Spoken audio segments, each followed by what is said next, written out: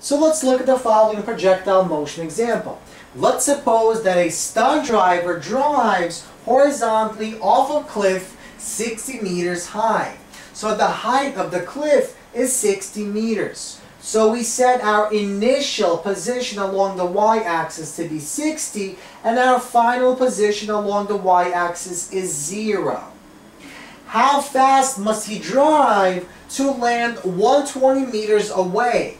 So our initial position along the x-axis, x0 is 0 meters, and our final position along the x-axis is x equals 120 meters. What we want to find is our initial velocity along the x-axis. So how fast must the car drive off horizontally to make it from our 0 mark to our 120 meter mark, 120 meters away from our 60 meter high cliff?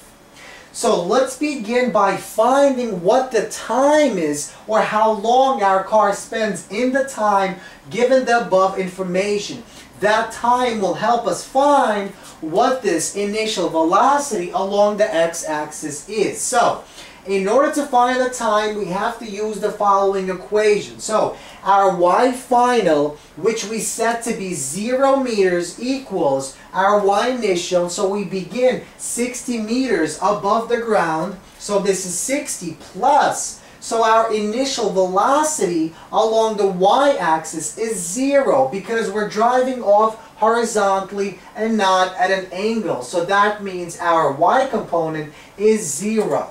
So this turns out to be 0 plus 1/2. So we choose the upward direction to be positive, the downward to be negative. So our acceleration is negative 9.8 meters per second squared, multiplied by time squared. So we basically rearrange the equation, so we get negative 60 divided by 0.5 times negative 9.8, so we get radical negative 60 divided by negative 4.9. The radical comes from the fact that in order to get t on one side, we have to take the radical of both sides. And so we get radical negative 60 divided by negative 4.9, the negatives cancel, and we approximate it to be 3.5 seconds. So our car spends approximately 3.5 seconds in the air.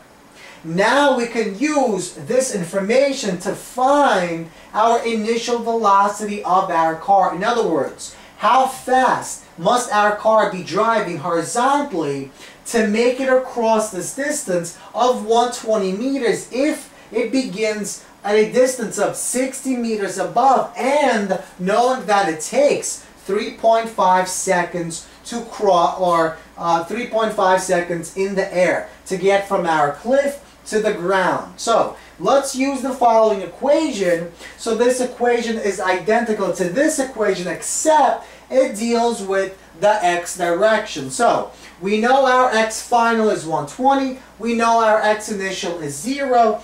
We want to find what this initial velocity is along the x direction. We know what the time is, and we know that our ax, our acceleration in the x direction, is 0.